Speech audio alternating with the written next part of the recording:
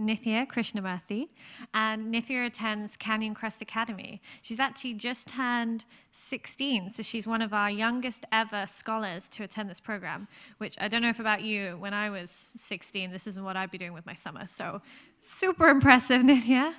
Nithya is interested in attending either UCLA, Berkeley, Brown, or Columbia, and she has great ambitions.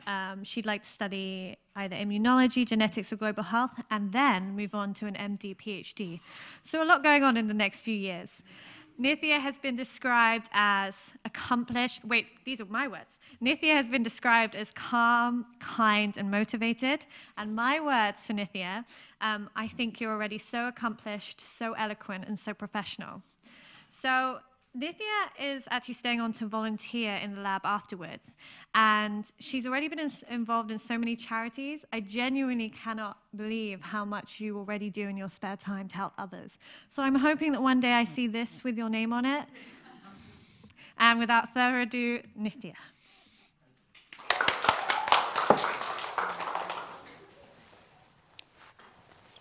Good afternoon, everyone.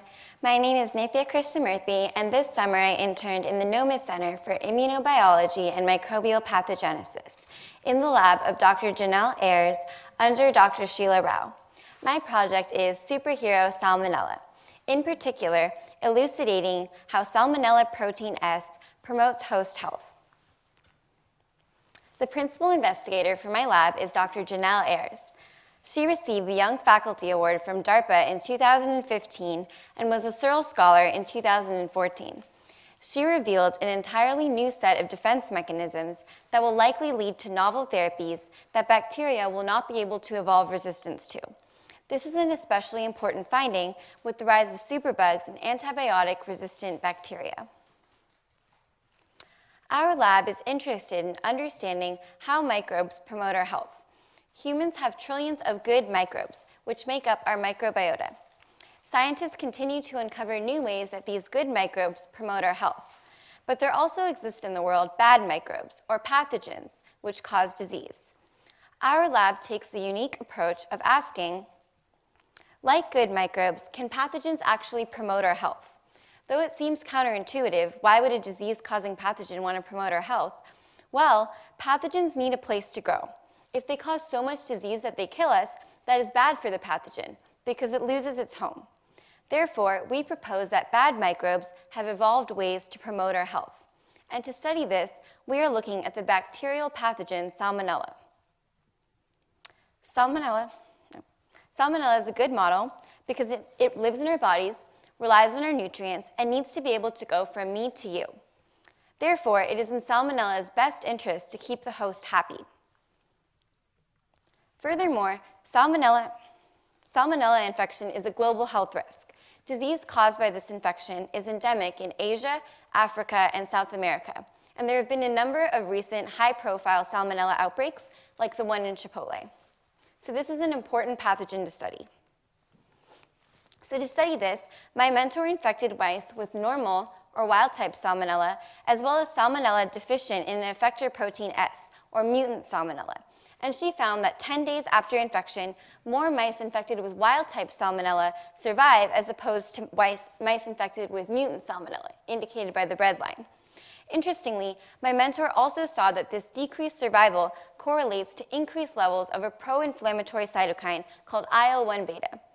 My mentor then demonstrated that this increased IL-1 beta was bad for the host and contributed to their death by impacting a specific behavioral process. Therefore, our data suggests that this Salmonella protein may have evolved to promote host health by limiting the bad cytokine IL-1 beta. I am interested in investigating whether protein S confers an advantage to Salmonella.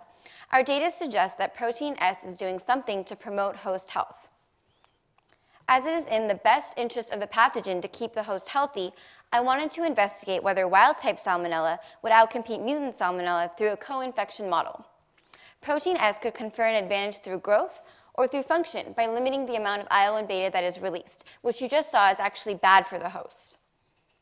So to accomplish this, I harvested bone marrow macrophages, which are perfect for infections and testing for IL-1 beta because they are immune cells that express cytokines, and we know that Salmonella can replicate in these cells. I harvested bone marrow from mouse femur and tibia, and these progenitor cells develop into macrophages with the addition of macrophage stimulating factor. I then infected these macrophages with wild-type, mutant, and both strains of Salmonella. I analyzed bacterial growth after 7 hours of infection through colony-forming units. I was especially interested in the co-infection cells, as I wanted to see how wild-type Salmonella would outcompete mutant. Before I did the infection, however, I wanted to make sure that these two strains grew similarly in liquid broth with nutrients. I measured optical density growth in wild-type and mutant liquid cultures at a few time points, as Salmonella grows relatively quickly. So if we take a look at this data, we can see that wild-type and mutant Salmonella grow similarly, corroborating my mentor's in vivo data. But what about the co-infection? Is the survival advantage of wild-type Salmonella tied to growth? Because of this data, I hypothesize that there will be no growth advantage, as wild-type and mutant Salmonella will grow similarly in macrophages. So what about in macrophages? I infected with wild-type, mutant, and both strains of Salmonella. Wild-type and mutant grew well, and perhaps mutant grew a bit less, but importantly, wild-type and mutant Salmonella grow similarly in a competitive environment, suggesting that wild-type does not outcompete mutant in terms of growth. So that poses the question, can wild-type Salmonella outcompete mutant Salmonella in terms of function? By inhibiting IL-1 beta levels. As the lab found, increased levels of IL-1 beta in mice infected with mutant Salmonella contributes to their increased morbidity. So perhaps protein S evolved to limit IL-1 beta and promote host health. To account for the increased levels of IL-1 beta we saw in the mutant Salmonella-infected mice, I needed to elucidate how protein S inhibited IL-1 beta secretion. To do so, I needed to look at the inflammasome pathway. So what is the inflammasome pathway? The inflammasomes are multi-protein complexes in a host cell that activate an enzyme called pro-caspase-1. Pro-caspase-1 then cleaves itself to produce mature caspase-1. And the mature caspase-1 cleaves pro-IL-1 beta, which is transcribed through an inflammasome-independent pathway. So caspase-1 cleaves pro-IL-1 beta into its mature form, IL-1 beta, which accounts for the secretion we see outside the cell. So we saw increased levels of IL-1 beta in mice infected with mutant Salmonella, which suggests that protein S is inhibiting IL-1 beta secretion. But how? There are two options I'm looking into. The first is that there is decreased caspase-1 activity in wild-type Salmonella. And the second is that protein S is blocking pro-IL-1 beta transcription. The first thing I wanted to do was to confirm my mentor's data by looking at this extracellular IL-1 beta in the macrophages and looking at IL-1 beta levels in the co-infection.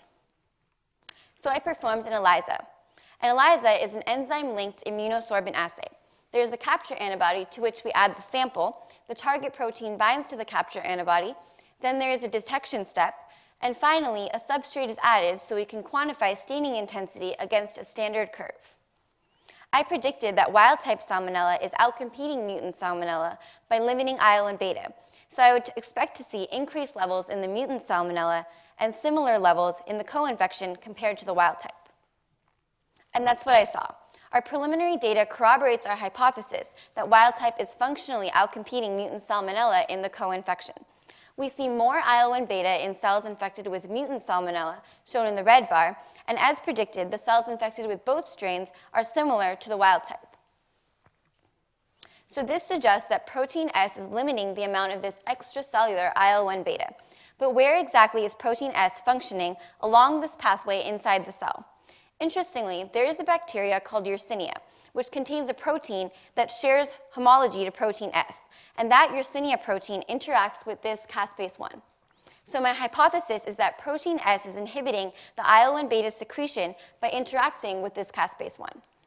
Therefore, I predict that mutant Salmonella-infected cells will have higher levels of active caspase-1 compared to wild-type levels, and cells infected with both strains will have levels comparable to wild-type if protein S is limiting IL-1 beta by inhibiting caspase-1 activation. However, I'm still working on this experiment. But in the meantime, I also wanted to look at this inflammasome-independent transcriptional pathway. Can protein S inhibit the transcription of pro-IL-1 beta before it is even cleaved? Because of my caspase-1 hypothesis, here I predict that protein S does not impact the transcription of pro-IL-1 beta.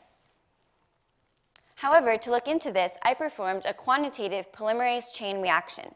We have DNA in our cells, which must be transcribed into mRNA, which is then translated into protein. I isolated RNA from the infected cells and asked how much IL-1 beta was being expressed. The RNA, using reverse transcriptase, was converted to cDNA, which is equivalent to the mRNA in the above image.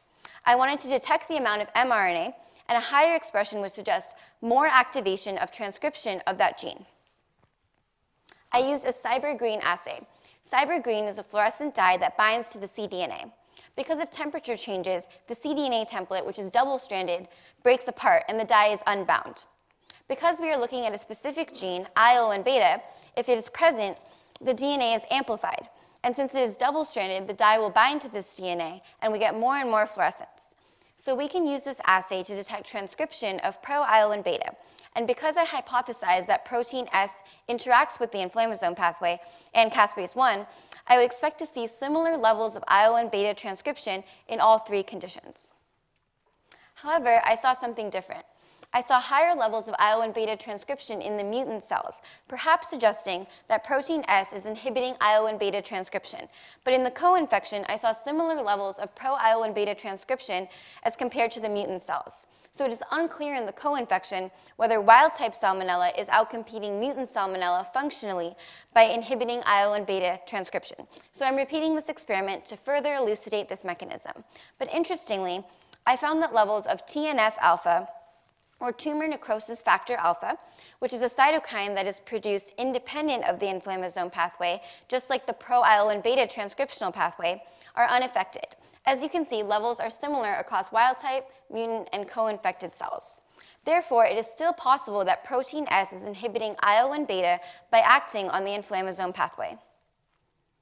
So to summarize, we see more IL-1 beta in mutant Salmonella extracellularly, and this level returns to wild-type levels in the co-infected cells, suggesting that wild-type Salmonella outcompetes mutant Salmonella by limiting IL-1 beta levels. I hypothesize that this is happening through the inflammasome pathway because of my TNF data, but I'm still working on IL-1 beta mRNA expression and caspase-1 cleavage.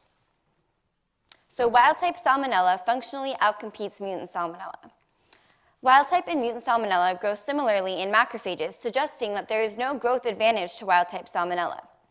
IL-1 beta levels are increased in mutant Salmonella-infected macrophages and return to wild-type levels in the co-infection.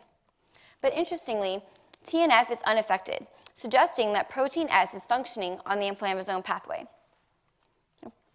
Wild-type infected macrophages have less pro-IL-1 beta mRNA expression compared to mutant infected cells, which suggests that protein S could be functioning both on the transcriptional pathway and on the inflammasome pathway.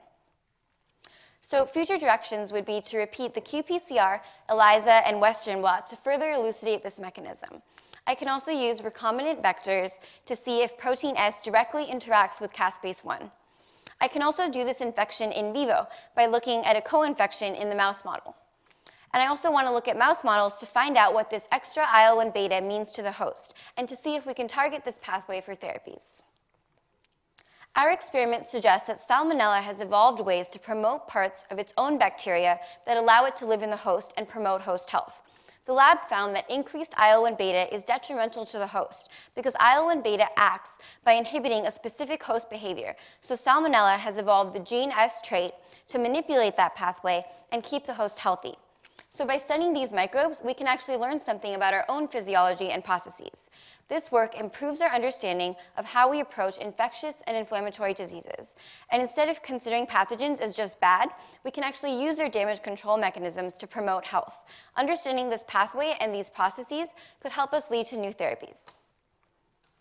I want to thank my mentor, Dr. Rao, for her patience and guidance, the Heithoff-Brody Scholars Program, and the Life Sciences Summer Institute for providing this amazing opportunity to high school students, Ellen, Donna, and Nina from Education Outreach for their support and guidance, Dr. Janelle Ayers for allowing me to work in her lab, and the Ayers Lab for their support.